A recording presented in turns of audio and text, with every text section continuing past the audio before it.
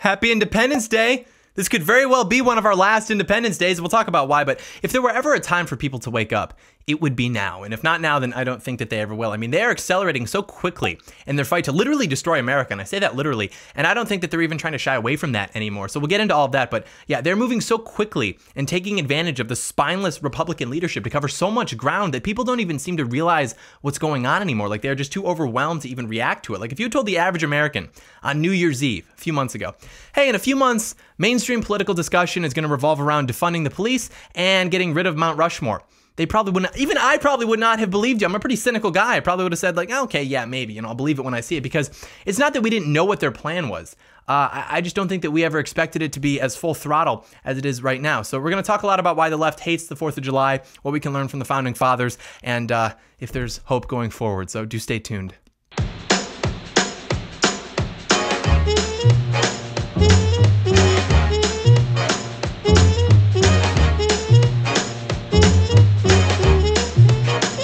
John Doyle in.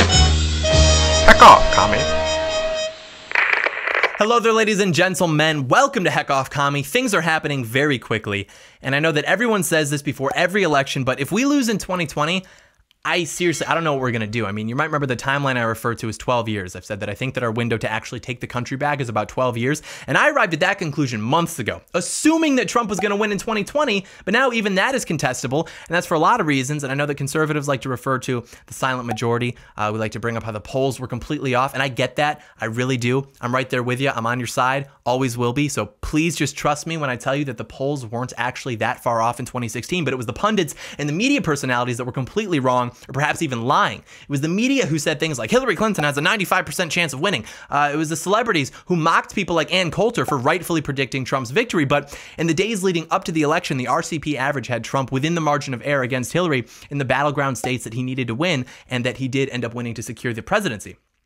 And I love the guy. He's my hero. And it's for that reason that we have to really keep him in line. We have to get him away from the people who don't agree with his agenda and who never did in the first place. We elected him to represent us because he knows what has to be done.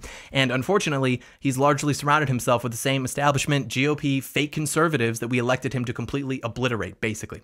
And also keep in mind that even ignoring the never-ending media attacks, he's had to deal with a pandemic, a tremendous recession, race riots, all things that were probably orchestrated to hurt him, and rather successfully at that. But the point is, as far as I can tell, Donald Trump is legitimately our last real shot, and if he trusts his instincts, he can do it. I'll probably do a whole other video on this at some point, and everything that's going to be pretty much guaranteed to happen if we lose, which I'm optimistic about, by the way. And I'll finish with this.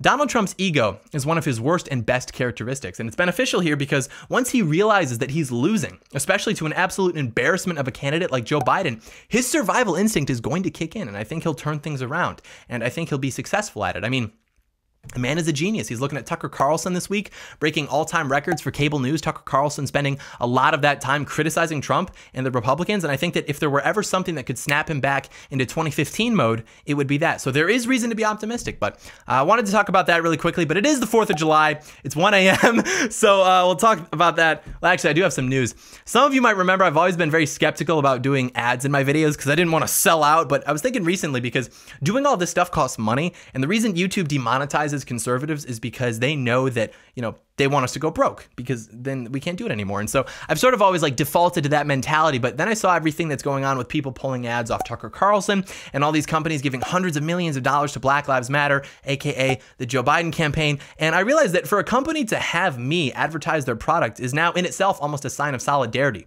given how toxic things are nowadays.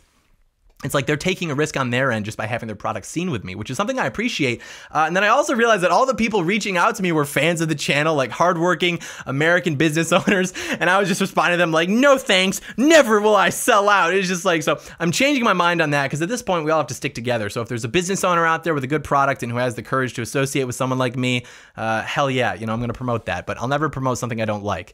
That's just not me. But the reason I mention this is because I got an email recently from an independent video game company, and they're like, hello, Mr. Doyle, we're fans of your channel and we share your religious beliefs. And I was like, Catholic gamers, my people. So they sent me over a copy of their game, and it's called Sporadic Spire. It's this tower defense game, and I'll put some footage up for it. I don't really play video games anymore, but sometimes, you want to do something that's mentally engaging without doing any real work, if that makes sense. So it was a lot of fun. And there's a couple things I really like about it. Firstly, All the defense mechanisms have very like specific benefits and abilities. So if you want, you can get really technical with your strategy, or you can do what me and cameraman Badan did, which is just spam the flak turrets and just see what the hell happens. These dudes they're gonna get weak. They're gonna get soft. Dude, they're black. Dude, they're not even making it off the platform. No, yeah. What is it? Good turrets create good times. Good times create weak turrets. Weak turrets create hard times. Hard times create flak turret. Yo, flak excellence. Flak excellence. Let's go. So there's that, and then it's also very aesthetically pleasing. Like the graphics look like a mixture of Minecraft with that one part of Undertale where you go through the water area. Remember that part? And then there's also 2 separate currencies within the game. So there are like these investment strategies you can go through to try and earn more of the power-up currency, which is ultimately more important. So it's very epic. Unironically, I spent like 4 hours playing it. You're there, you're defending the borders from the illegal aliens, you're defending your trad wife from the simps. It's a blast. Also, they're doing a promo where whoever has the longest consecutive game is going to get a gift card worth $100 to wherever they want. So go check it out. Support the boys. Sporadic Spire. It's on Steam for PC. They told me to briefly mention it. Nuh-uh. We're monologuing for the boys. Go get it right after you're done watching this video. It's a lot of fun. Also, if you're wondering why it's been a while since I've uploaded, it's because I'm working hard putting together a video that I hope will boost everyone's morale with regards to the future of the country. So that should be out next week. But anyways, finally on to the 4th of July. The answer is pretty simple. The question is, why does the left hate the 4th of July? The answer is because they hate America.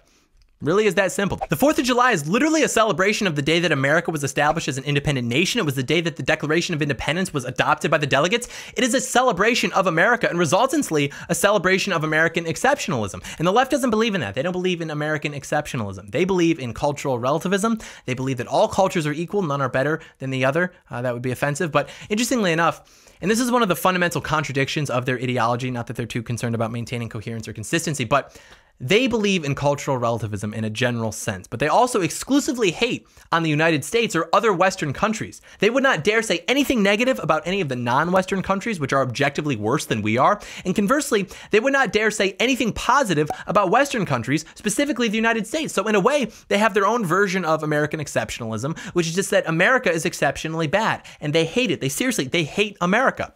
Think about all the things that define us as a country, or that used to define us as a country, because they hate all of those things about America. There is no characteristic or quality of the traditional American nation that they regard to be good or of any use. It literally doesn't exist. Our history is bad. The men who built the country are bad. The systems that they built are bad. It's all corrupt. It has to be rebuilt from the ground up in alignment with their worldview. And if and when they're successful, or as they continue to be successful, you'll have something as a result, but it's not going to be America. And that's intentional. That's completely by design. The existence of America in itself is a crime to them, which is why they don't leave. They don't want to go somewhere else. They don't want to leave to go somewhere that they believe might be better for them. No, they want to stay here and destroy your country and prevent you from ever taking power again. And once they've consolidated that power, they're going to punish you for speaking out against them.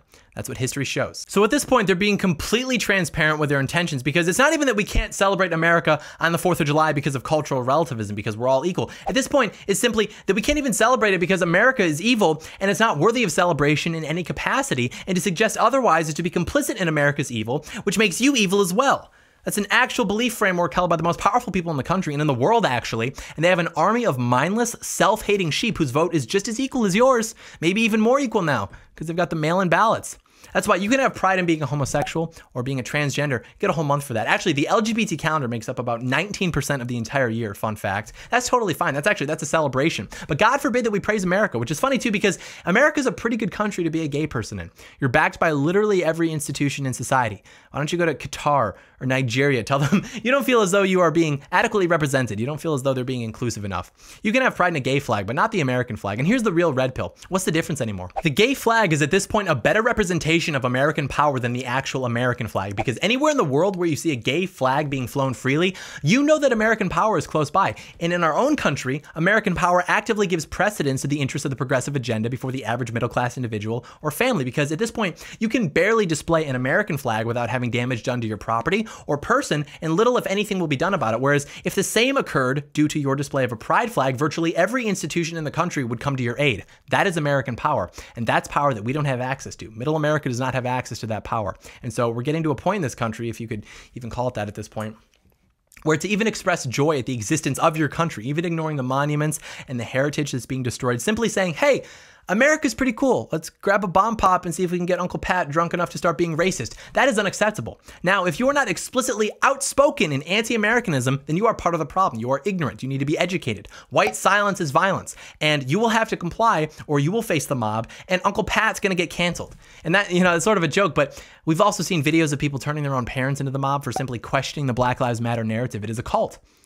That's all there can be. You destroy the family structure, you destroy the church, you destroy the social fabric. What else are people supposed to devote their lives to? This is all they have. That's why they all break down crying about it. These people are not well, and they need these causes to be true because it's all they have. That's why they're so emotionally invested. And so today, what I'll be thinking about, as I have been for the last 6 weeks or so, is really what the whole point of the American Revolution was, what they were fighting for, what the Declaration of Independence actually meant. We tend to think about these things in a vacuum, like they just happened, now it's over, now we're here. But if you look at the state of the people who fought in that revolution, they were people who were being exploited by power that needed them more than vice versa. This power instituted a form of government that was no longer conducive to the interests of those people. They put them into debt that they did not ask for and then taxed them to pay it back. And the Constitution even acknowledges a creator and that our rights come from him and they are not to be infringed upon. The left doesn't believe in this. They believe that they know better than God and that they can decide your rights based on their subjective and invariably incorrect interpretation of what is good for society. The point is that when you think about the types of people that were against the independence of America, or even the people who were against celebrating the 4th of July back then, and then you look at the people that we're dealing with now, there really is no difference fundamentally. I mean, sure, the reasoning has changed, the culture has changed, but the end result is the same and the symptoms are the same. And of course, I have to clarify, I'm talking about politics, not talking about taking up arms. I disavow violence, but the point remains the same, which is that in the course of human events, it is indeed often necessary to dissolve the political bands which have connected groups of people, because we are at a point now where we can't even agree on the foundations of the country. We can't even agree on her history. Forget the tax policy, forget the Department of Transportation. We're talking about the literal foundations of our country. That's what's up for debate right now. And the answer to that is that it isn't up for debate. We will not entertain that. We're going to crush anyone that wants to fundamentally uproot and destroy our country. And after we've taken our country back, then we can get back to politics as usual. But until that point, which will be decades from now when some of us are dead and the rest of us are old and graying, until that point, it's war. We do not compromise with those who want to destroy us and everything that better men than you and I have died to create and preserve. Hey guys, if you like this video, give it a thumbs up, leave it a comment, subscribe to the channel, turn on notifications, and hit the bell. The Liberty Bell. It sounds like this. You hear that? It sounds like nothing, because that's the sound of a British officer getting his throat opened up with my sword. It's like 2 a.m. Go get that game. That game's fun. It's a fun game. You know what else is fun? America. America's pretty fun. Not recently, but I would say that as a general rule, there's fluctuations, but I would say like on the net, it's a good amount of fun. It's a good time. We like it. We want to preserve it, and we want to make it great again.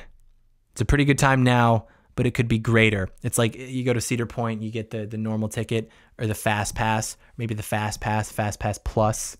First term was Fast Pass. Now we're going Fast Pass Plus. Trump 2020, Fast Pass Plus. Okay. Thank you so much for watching. May God bless America.